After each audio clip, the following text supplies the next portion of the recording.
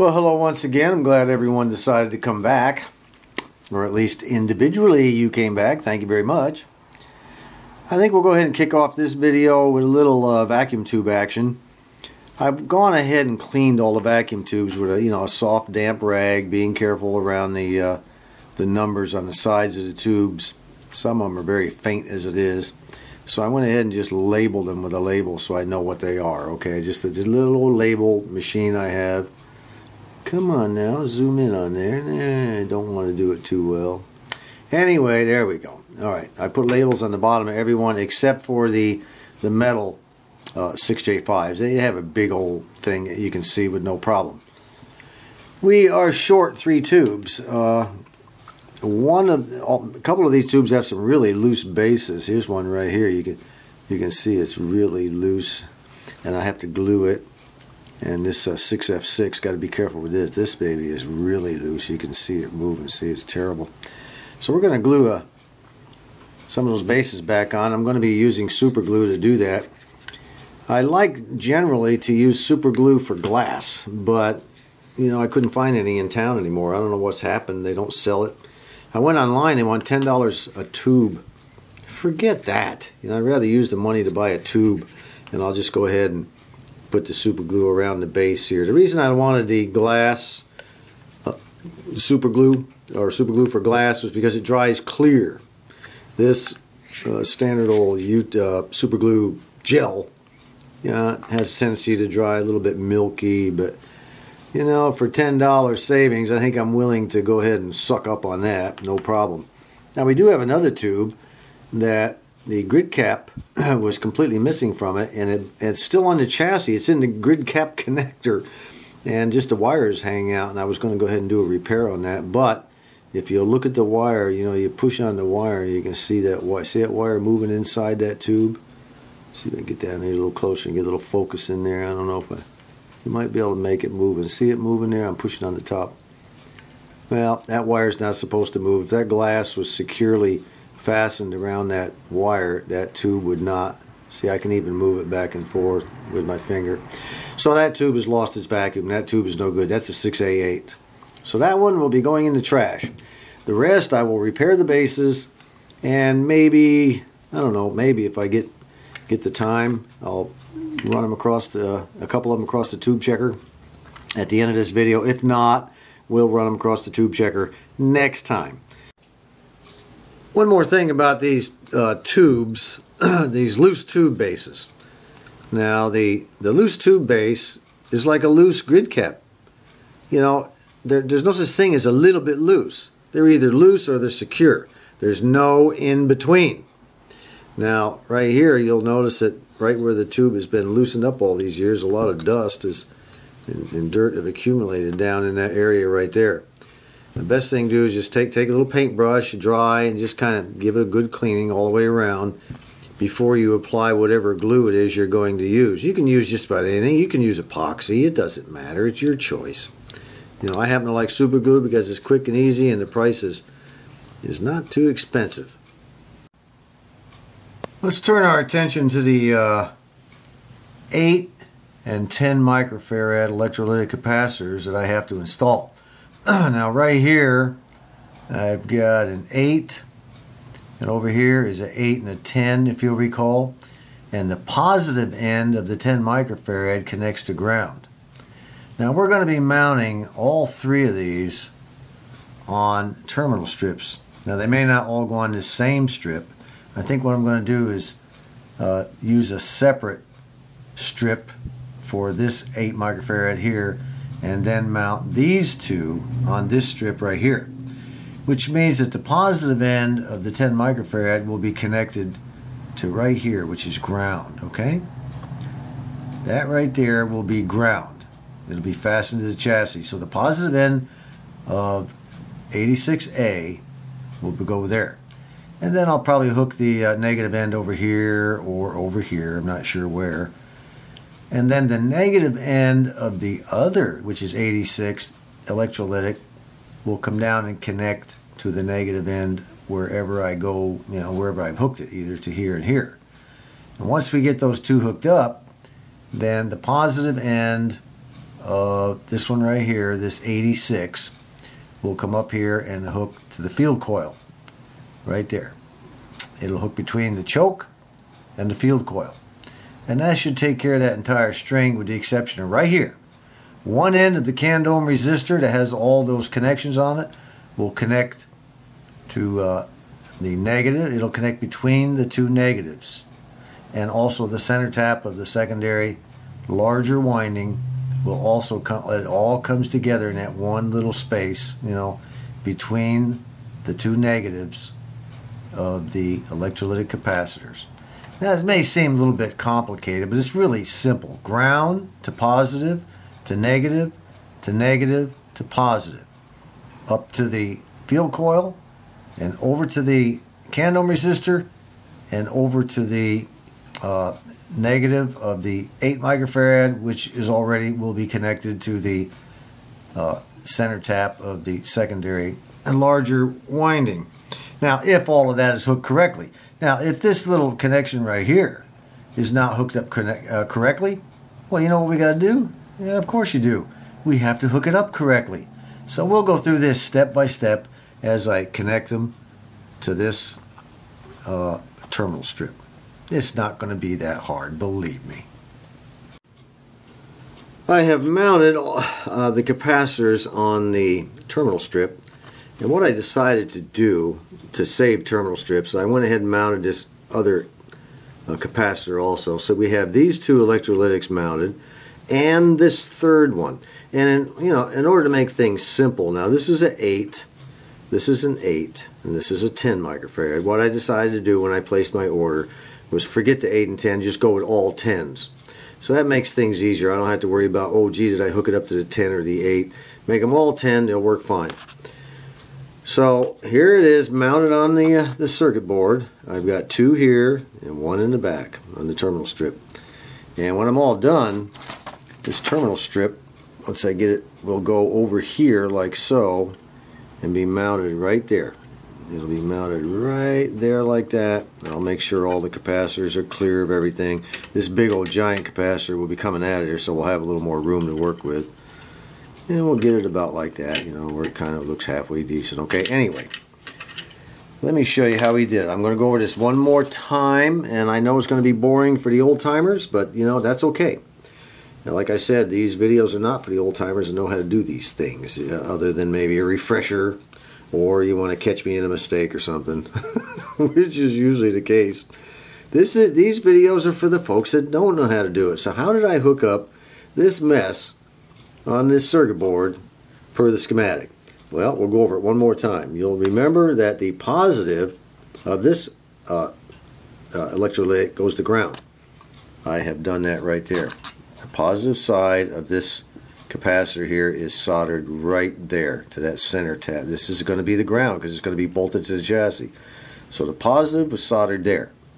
The negative I soldered to the tab next to it, okay?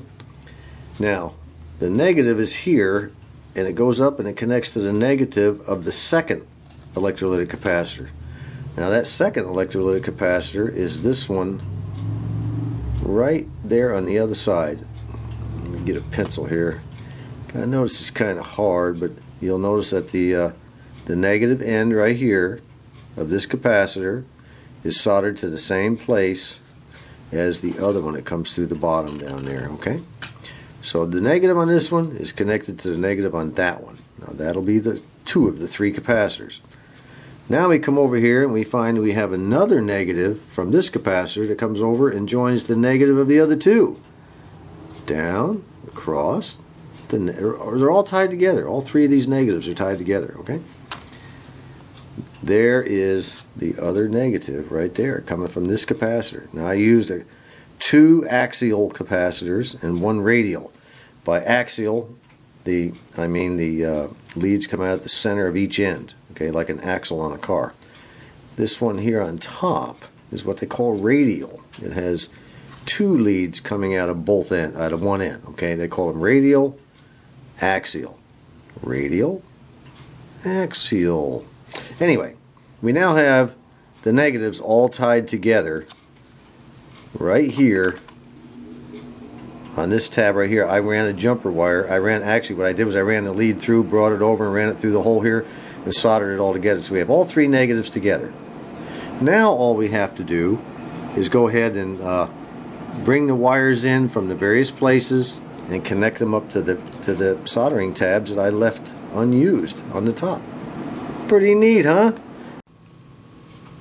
It's now mounted into the chassis, and in order to make things easier so I know where, what wire I've run where, I'm going to go ahead and label them. Now the one that has the positive connected to ground, that is 86A, so that's this one in the center. We're just going to write 86A right here. 86A, okay? This one over here is the one kind of off to the side. That's 88. So let's make that 88. And this other one at the top here is 86. So we'll make that 86. We'll just write 86 in there. And now there won't be any confusion about what's going on when I go ahead and start hooking up wires. There's supposed to be a wire that comes from this candome resistor. This candome resistor has several connections on it. And then there's a wire at the end. And that wire is connected to both negatives of the original electrolytic capacitors. And there's also a wire that runs over here. It runs over to the center tap on the secondary of the power transformer. And it also runs down and over and up to one side of the audio output transformer. I guess this is actually an interstage or output audio transformer, and it's got two actually. This is actually the audio output transformer on your speaker, and this is like an interstage audio output transformer. So you actually have two of them, okay? So anyway, one of the wires comes around and runs up to one side of that. So all this crap that I just mentioned, also, it all comes together right here. All right. So let's follow the wire off of the candome resistor right here that has all the connections on it. All the connections are one end, and then this other end has a bunch of wires coming into it. One wire comes across, and sure enough, it connects right here to the negative on this electrolytic, this original electrolytic, and then you'll see a jumper wire right here that jumpers from this electrolytic over to this electrolytic, which ties the two negatives together. So I'm going to have to disconnect that wire right there and hook it to the negative connection right here on our terminal board, and that'll take care of those two being connected to this one wire. Now the other wires I really don't have to do anything from, because this is the center tap going into the power transformer. That one right there, this little green thing comes around, goes right into the power transformer. It's actually green and white. So that's your center tap off your power transformer secondary, and then the other wire runs up, and it connects right into here to one side of the audio interstage audio output transformer, this is one side up here, this brown mess here, and then here's the other. So the only thing I have to do so far is disconnect the wire right here where it connects onto that electrolytic there, and solder it here. And all that wiring is still in place. It's already in place for me. Piece of cake on that one.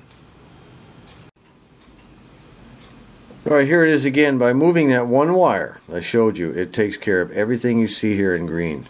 Okay? Everything in green is automatically taken care of by moving one wire. The next thing we have to do is take the positive lead of number 88, and we have to take it up and hook it to the choke, one side of the choke. And also at that same point where this thing connects to the choke, there should be a wire that goes back into a winding on the power transformer. So it should go into the transformer. Now, I've already done it. Here is number 88, capacitor number 88, and see that insulated lead right there? I put some of that Teflon. Let me move this back a little bit. Maybe you'll see a little better. I put a little Teflon Teflon insulation on that, and then I ran it up here to this choke connector right there. and I soldered it in. And from that choke connector, there is indeed a wire running over going into the power transformer. So 88 is now hooked in, negative and positive, into the circuit.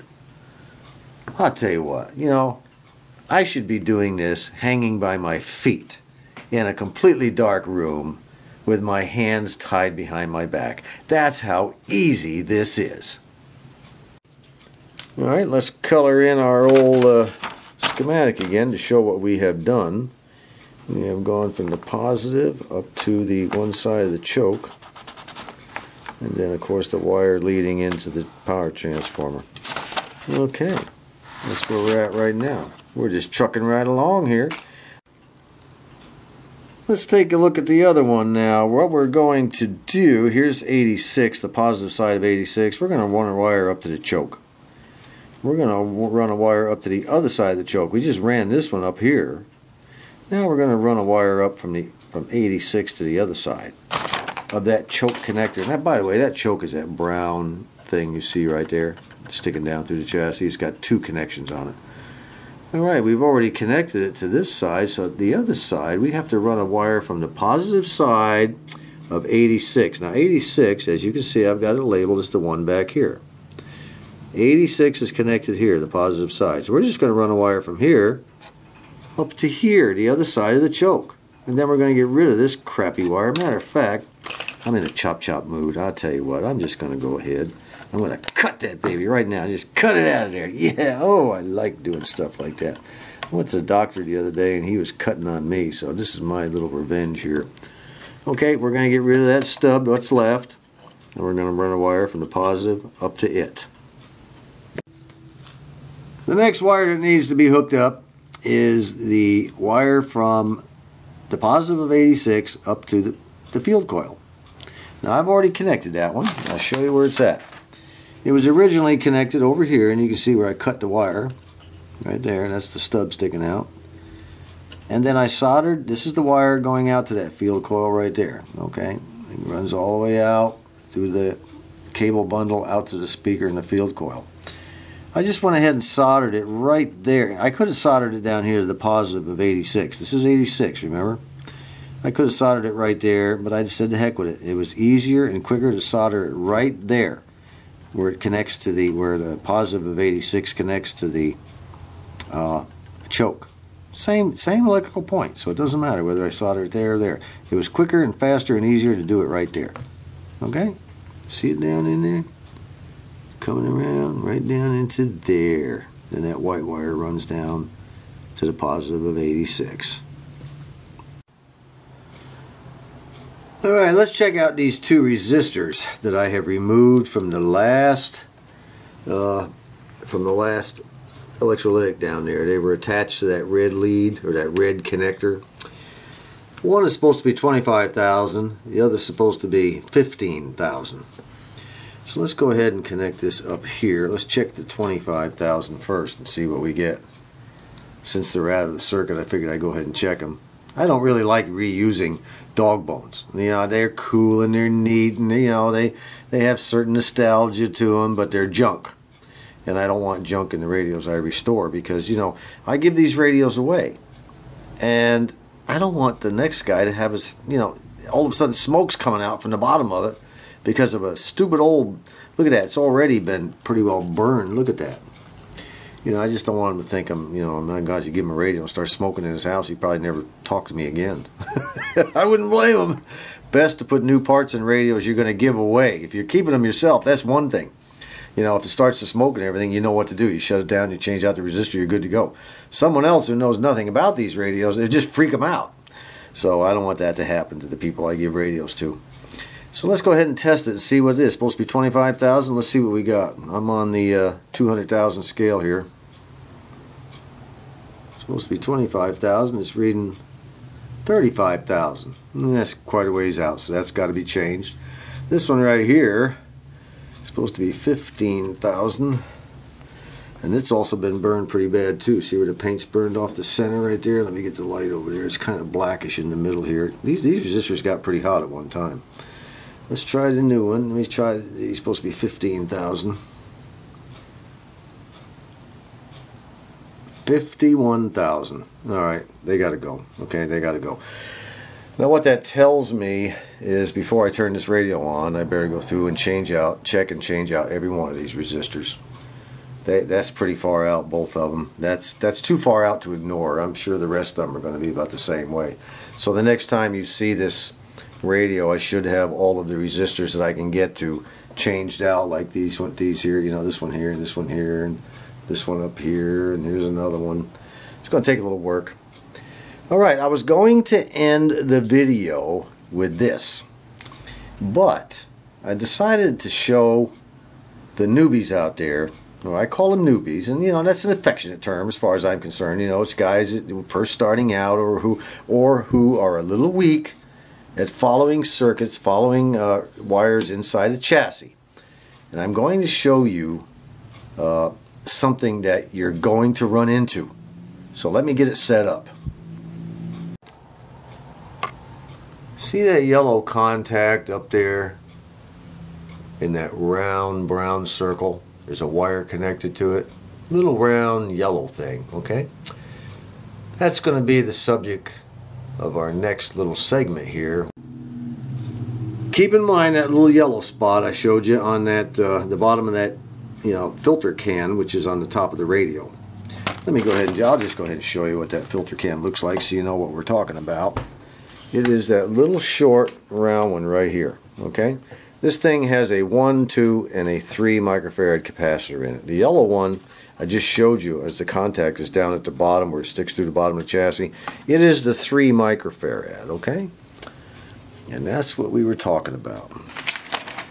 Now we come back over here and we see that we have everything connected over on this side to the various electrolytic capacitors, okay?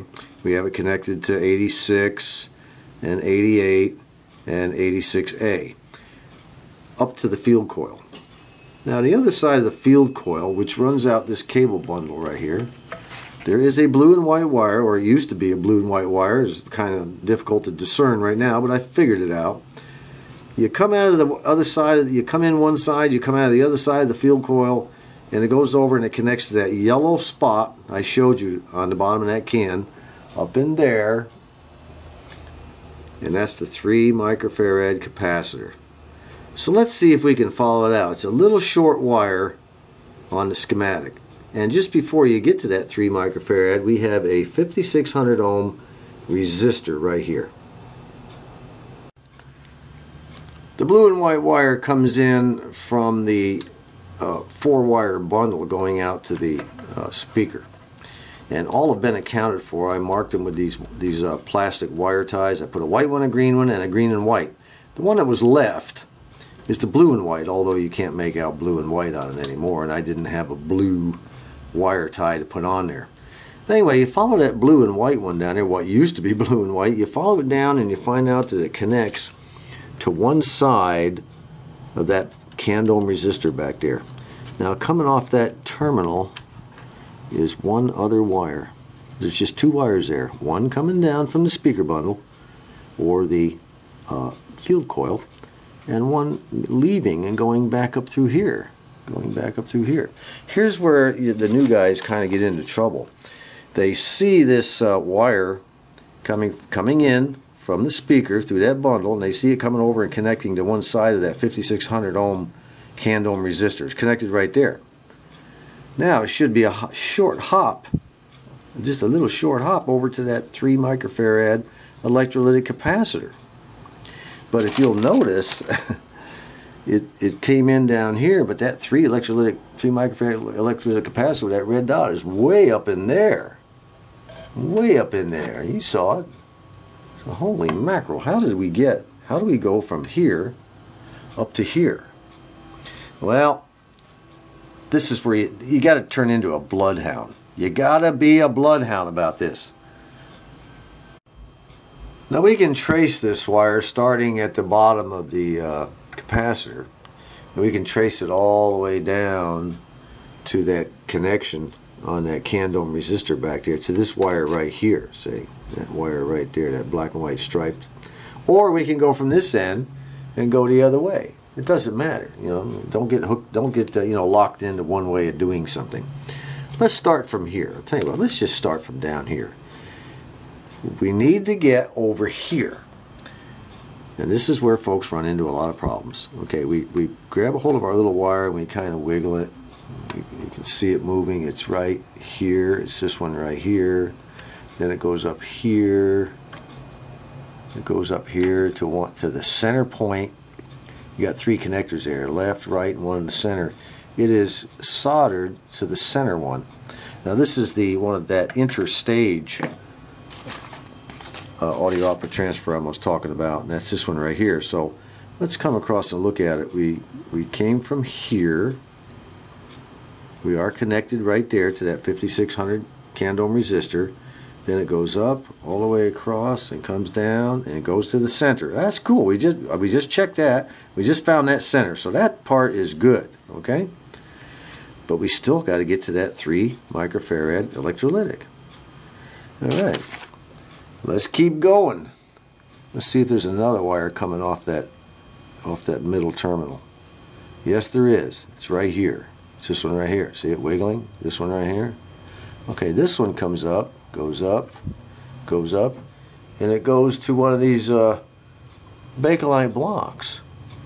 Well, there's no Bakelite block here. There's nothing here that says anything about a Bakelite block. It just comes over and it's supposed to go straight to the positive side of that capacitor. There's no Bakelite blocks shown in here.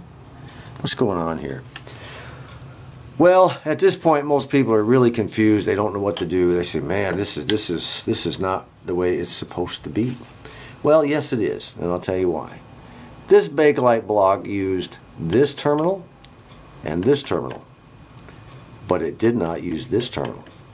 So this terminal became a junction point. This one and this one. It was an empty solder point.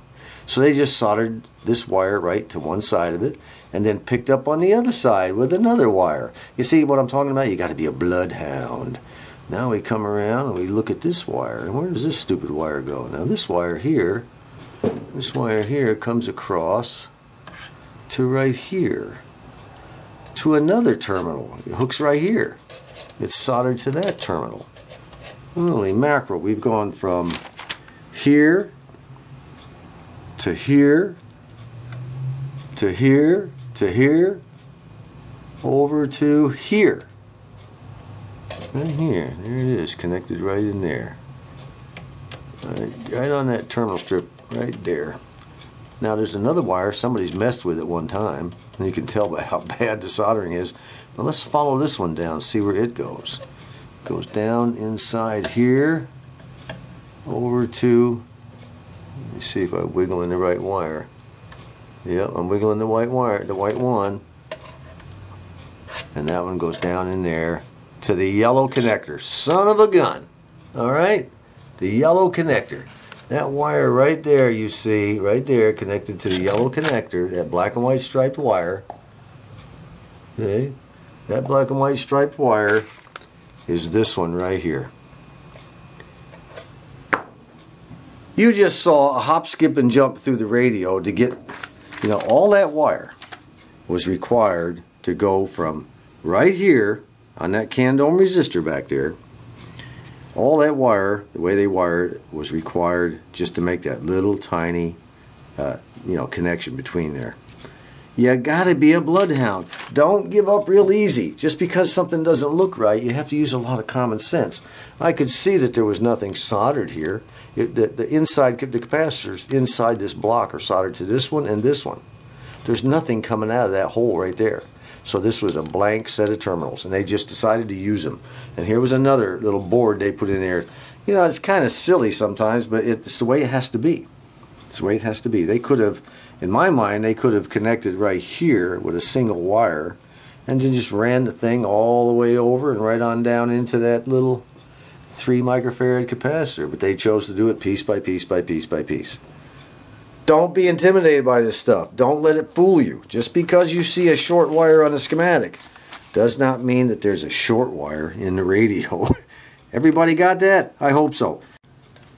One other thing that needs to be put in still is this 0.25 microfarad capacitor. Remember that big old wax capacitor we took out? It has to go in between the positives of the part 88 and 86, these two electrolytics, or across the, the choke, however you want to see it in there. It's either across the positives or across the choke. And the one we'll put in will be this. It'll be right here. I'm not exactly certain how I'm going to do it yet. Probably going to stick it down behind here somehow and just solder it in across that choke, on both sides. We'll figure that out. All right, let's wrap this video up. This has been too long, far too long. I'm going to try to cut it down when I edit it a little bit and still get the point across. Next time, like I said, we hope to have all these resistors changed out. We will do the second terminal strip, which is this one here, which will take the place of all 3 capacitors in that can. I'll probably mount it, I don't know, over here someplace. I don't know. I'll figure out someplace to mount it. Maybe right here. I got plenty of room here. Once I get these 2 resistors out, I'll have even more room. I might even mount it over here. I don't know. I'll worry about it when the time comes. Thanks for sticking with me on this. I don't know. Maybe 2 more videos. We'll have this thing where we can power it up. I sure hope so. Till next time, this is John.